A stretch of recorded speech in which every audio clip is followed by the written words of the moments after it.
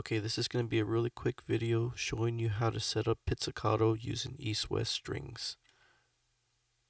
The library I'm using is the Symphonic Orchestra Gold Complete, and I have the violin, viola, and cello loaded, with each of the MIDI numbers matching the MIDI numbers here.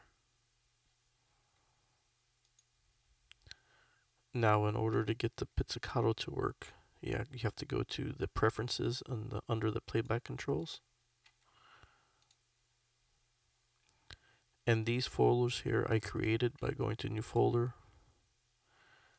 and naming it, and then adding a new technique.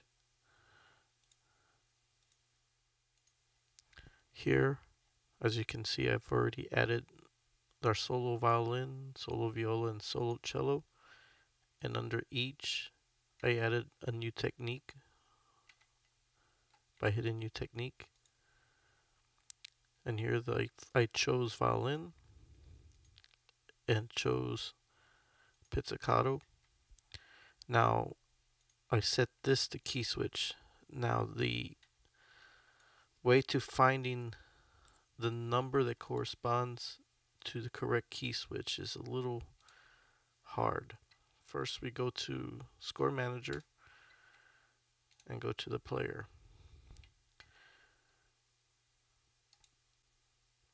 Here we will find all the key switches associated with the solo violin, the solo viola, and the solo cello. For the solo violin, in order to find the number of Pizzicato, here it shows D sharp 1 as the key switch for Pizzicato. Now Finale numbers these different. Instead of starting with 0, its finale starts with 1, so technically this will be D sharp 2.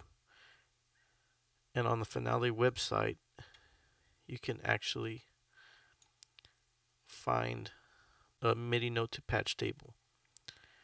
Here I look for D2 sharp, and it shows that it's number 39. And under violins,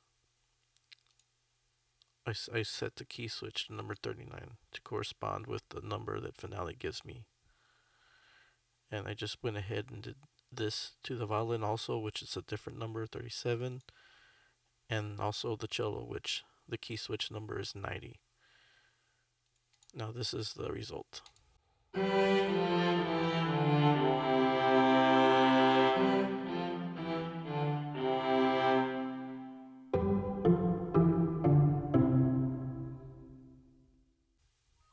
Thank you for watching this video.